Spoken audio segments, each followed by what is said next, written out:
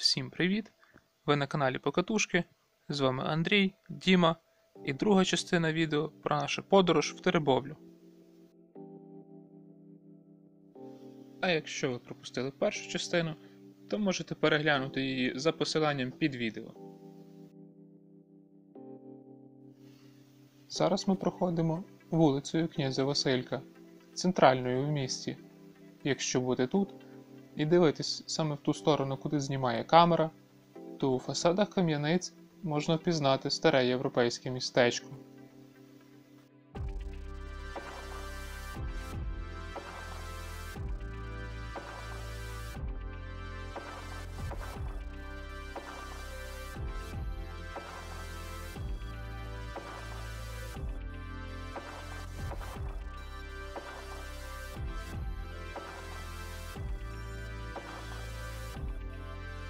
Ще одним місцем, вартим вашої уваги, є старий польський цвинтар в Теребовлі, а саме надмогильні пам'ятники, що тут встановлені.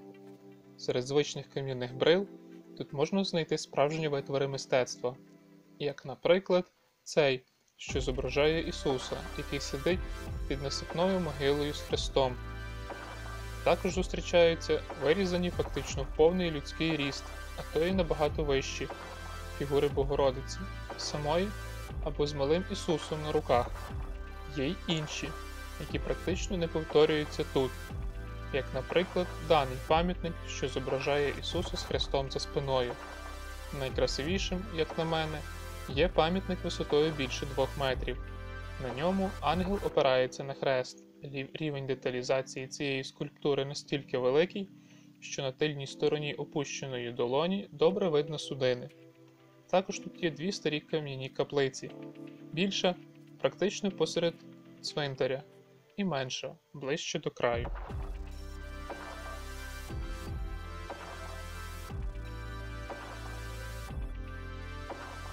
Як і в багатьох старих європейських містечках, в Теребовлі є своя ратуша з вежею і годинником, збудована в 19 столітті в класичному стилі. Зараз в приміщенні ратуші розташована міська рада. Оскільки ми знімали в суботу, то ратуша виявилась закритою. Також варто зауважити, що зараз ратуша знаходиться не в найкращому стані. Це добре видно по балкону, а також по відваленій штукатурці під дахом. Вежу ратуші якраз реконструюють. Маю надію, що відремонтована буде і решта будівлі.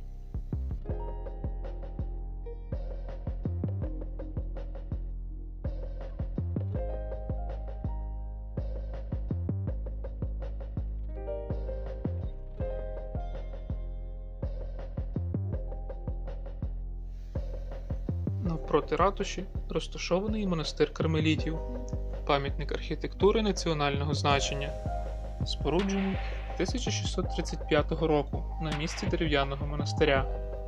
Монастир є комплексом споруд оборонного типу, складається з двоповерхового комплексу келій та костелу в Небовзяття Пресвятої Діви Марії, фасад якого, як і внутрішнє оздоблення, досить недавно були оновлені.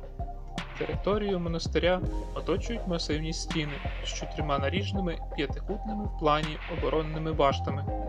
У зовнішніх стінах та в баштах розміщуються бійниці для стрільби з рушниць, мушкетів та гармат.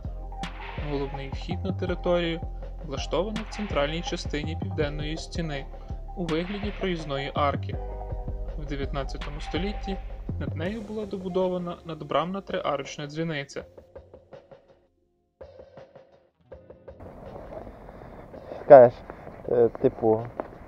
по вібрації камери видно, так, ви можете впізнати того самого оператора, що і там можеш кусочок ставити, де найбільше.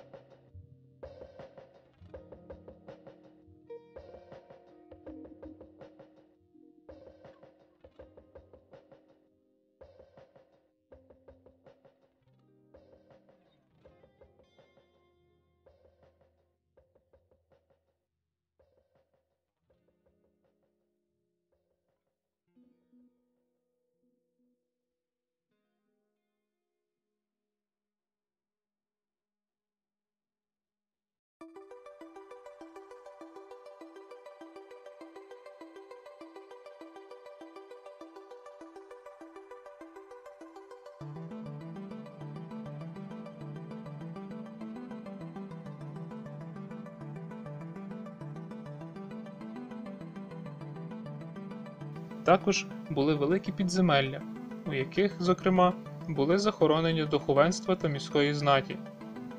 Вартий уваги також інтер'єр костелу з його розписами. Так, при вході зображені, наскільки я можу розуміти, сцени зі Старого Заповіту. Наприклад, на стелі можна побачити святого Іллю на колісниці. В центральній частині саме мою увагу найбільше привернули величезні царські ворота з іконами апостолів та інших святих. На центральному перехресті, це місце, яке ви точно не зможете оминути в Теребовлі, знаходиться одна з найдавніших церков міста, а саме церква Святого Миколая, пам'ятка архітектури національного значення, збудована в кінці 16-го на початку 17-го століття, як церква оборонного типу, на другому ярусі якої в стінах були розташовані бійниці. Після численних атак, набігів, реставрацій і перебудов церква, на жаль, втратила свій історичний вигляд і на сьогодні практично нічим не відрізняється від інших, які зовсім не мають історичного чи архітектурного значення.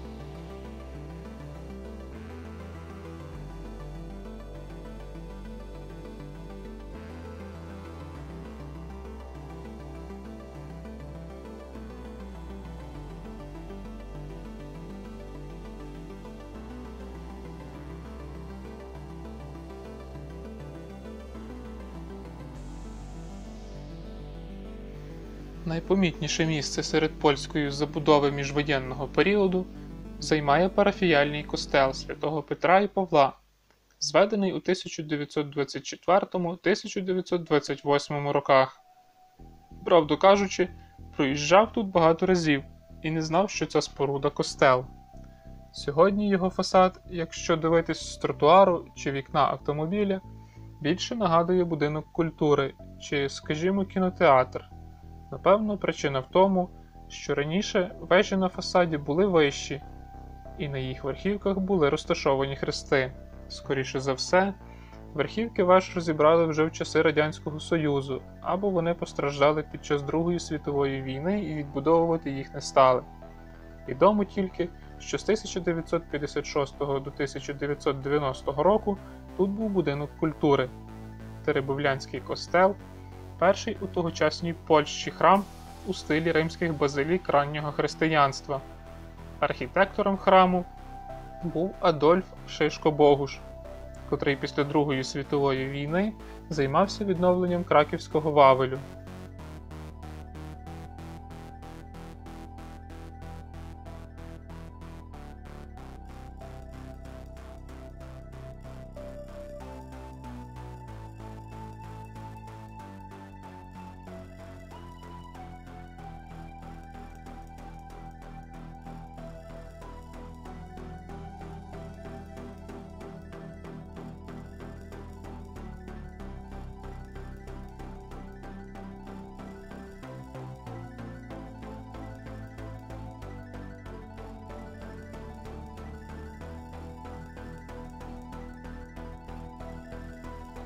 Окремої уваги заслуговує інтер'єр костелу.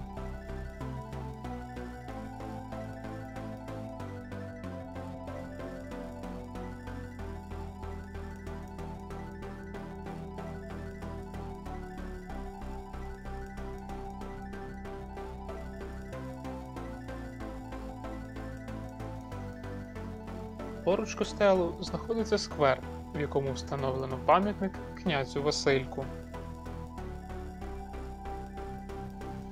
На цьому наша подорож завершується.